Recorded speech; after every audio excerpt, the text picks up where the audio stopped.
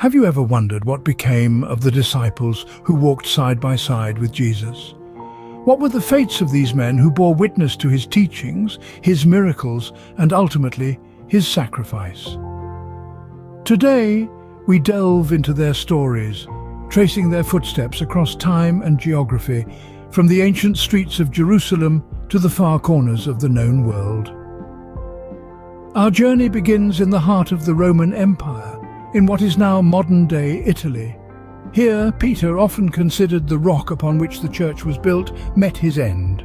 Tradition tells us that he was crucified upside down at his own request, feeling unworthy to die in the same manner as his Lord.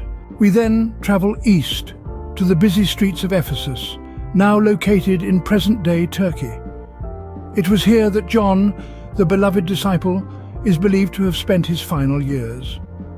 Unlike his fellow disciples, John is said to have died a natural death, living into old age, tirelessly spreading the word of the gospel until his last breath.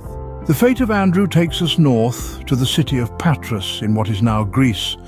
The brother of Peter, Andrew too met a martyr's end, crucified on an X-shaped cross which has since become known as St. Andrew's Cross. We journey next to the bustling city of Alexandria in the land of Egypt. Here we find the final resting place of Mark, the author of the second Gospel.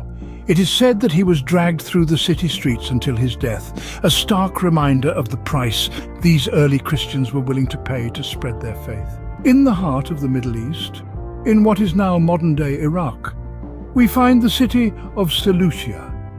Tradition tells us that this is where Thomas, often remembered for his doubt, found his faith and met his end, martyred for his unwavering belief in the risen Christ. And so our journey across time and place continues, tracing the footsteps of these early followers of Jesus.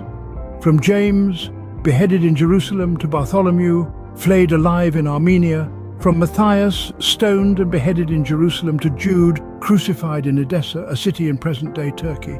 Each disciple paying the ultimate price, their lives, for their faith and dedication to spreading the gospel. In the stories of these early Christians, we find a testament of unwavering faith, of sacrifice, and of dedication. They remind us that the spread of the gospel was not a path paved with ease, but a journey marked by trials, persecution, and death. Yet, through it all, their faith remained steadfast, their resolve unbroken. In their lives, and more importantly, in their deaths, the disciples of Jesus provide us with valuable lessons. They teach us about the power of faith, the importance of perseverance, and the ultimate price of devotion. They remind us that the message of the gospel, the message of love, forgiveness, and salvation, is a message worth dying for. As we conclude our journey, we are left with a profound sense of gratitude for these early Christians, these disciples who walked with Jesus, who bore witness to his life, his teachings, and his sacrifice. Their stories are an integral part of Christian history, shaping the faith as we know it today. Through their sacrifices, they ensured the spread of the gospel, paying the ultimate price for our salvation.